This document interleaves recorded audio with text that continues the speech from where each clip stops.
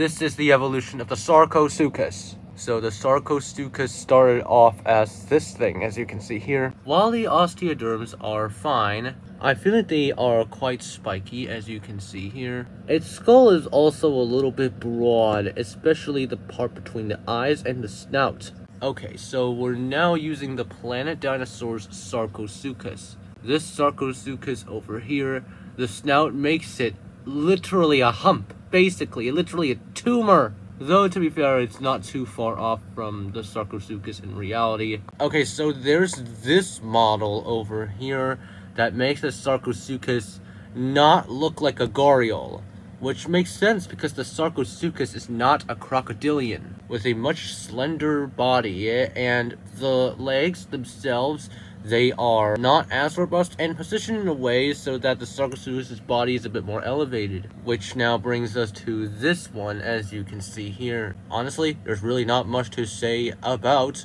the so-called super croc. Anyways, what do you guys think? Let me know in the comments down below.